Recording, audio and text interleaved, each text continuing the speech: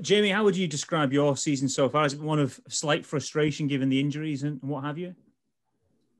Yeah, you're right. Obviously, I didn't really see this season coming.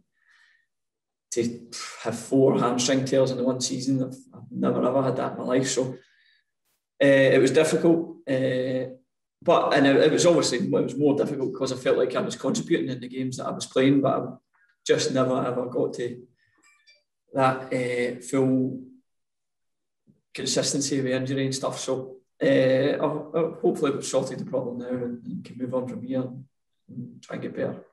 When it's the same kind of persistent injury, does that play in your head more than anything else? Is it difficult to then go full throttle in games? A little bit, yeah. I mean, there was times I felt like I was training at 70, 80% just to keep it safe, which is obviously not how I want to train or play. So the medical staff and the fitness staff and everyone here has been great, and spoke to some people down south as well. So touchwood, we've sorted the problem. Given the way it's been stop-start, does the potential for a very successful end to the season perhaps mean even more to someone like yourself? Absolutely. I'm sure it means a lot to everyone here, and all the fans are obviously want us to win as well. So it's going to be a big end to season for us. I mean, to still be fighting for third and to have a place in the Scottish Cup final, you can't ask for much more for the last 2 weeks of the season. Are you definitely going to be at Hibs next season? Can you just clarify what the situation is with your contract? I think was it an option or was it an obligation to stay on? As far as I'm aware, it's an obligation. So I'm looking forward to being here and hopefully building on the success we've had this year. Obviously, the season's not finished yet. We want to achieve some more, but for the club, it's been a good last 8-9 months. Jamie, how much would it mean to have some supporters at the Cup final if you could get them in?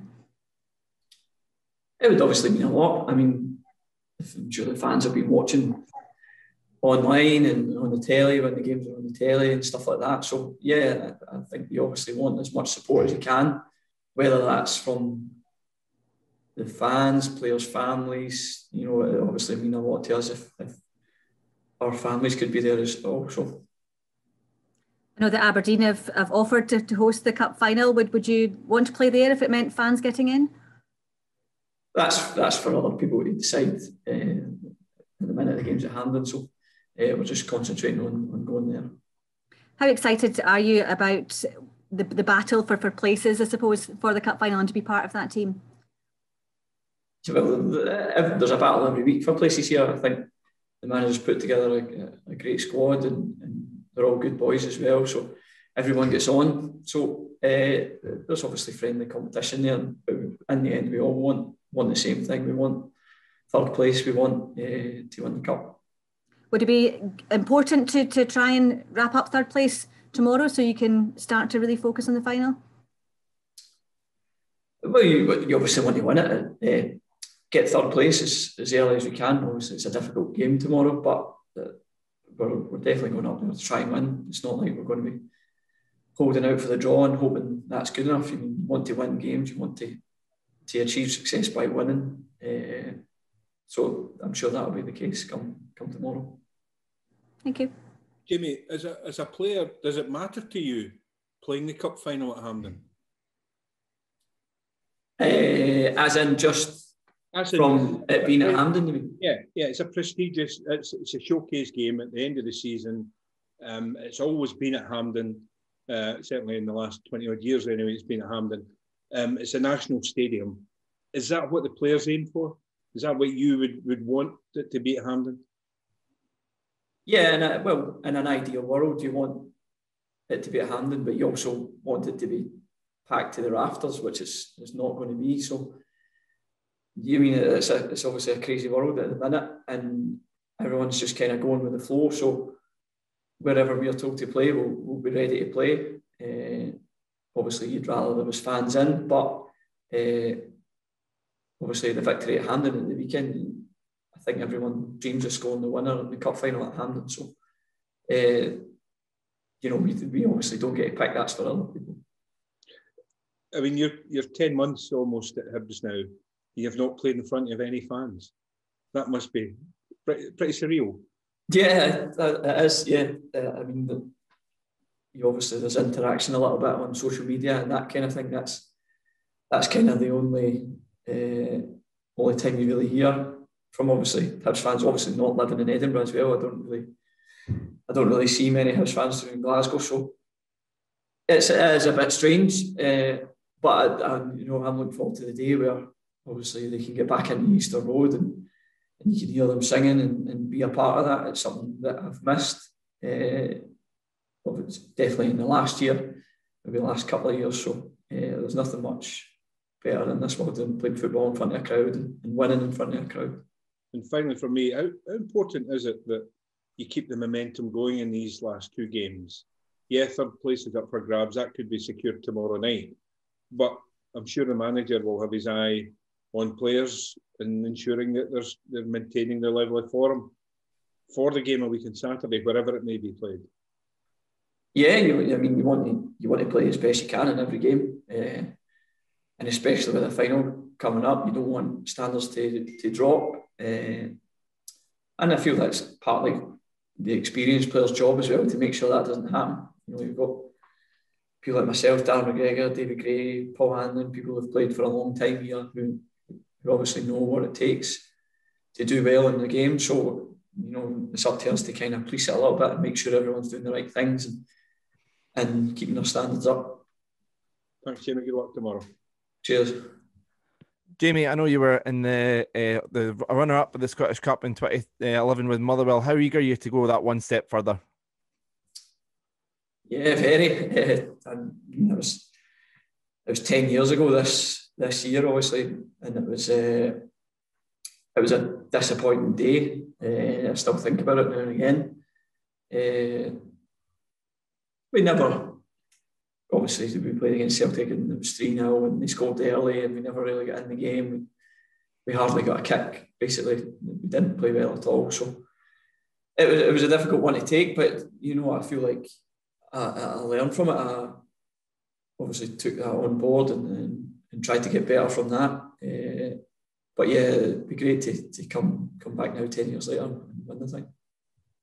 And you touched a bit on next season. How excited are you about having a bit of competition with Daniel Mackay coming in from Inverness? Yeah, there's always competition. You always want to play, so I'm sure the manager will bring a few more in, and obviously we want to be just as good, if not better, next year. That's definitely the aim. Fantastic. Best of luck tomorrow. Cheers. Jamie, you were also talking about it being 10 years since that Mull final.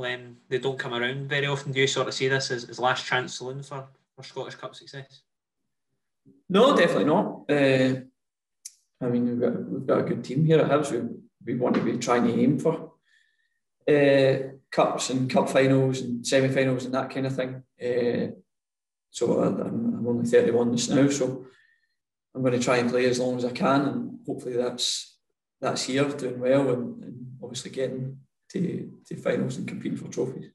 And the reward for winning Scottish Cup could potentially be group stage football in Europe. Would you have expected to be back in sort of that stage again at Hibs?